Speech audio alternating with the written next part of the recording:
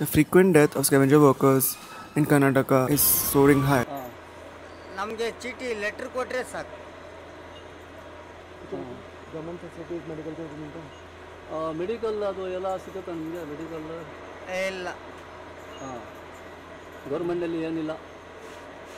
As per the data provided by PUCL, Karnataka, in last decade 60 scavenger workers lost their life at work. The affidavit filed by the Karnataka government in the court, in that affidavit, the government has very conveniently and blatantly denied the existence of manual scavenging in the whole of state. As there is no acknowledgement of the existence of scavenger workers in Karnataka, the government has not taken any concrete step towards safeguarding the life of scavenger workers.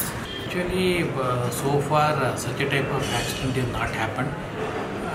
Maybe smaller way maybe happened, but is not come to the notice of IIJNM. The expert believes there is a fault in the designing of manholes. We have to attack to the solution, which is the technology. The problem is that these septic tanks which are there, they are designed, there is an engineering flaw in that.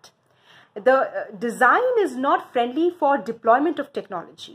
There have been such inventions and technological alternatives in Maharashtra, and they are being introduced in other states as well.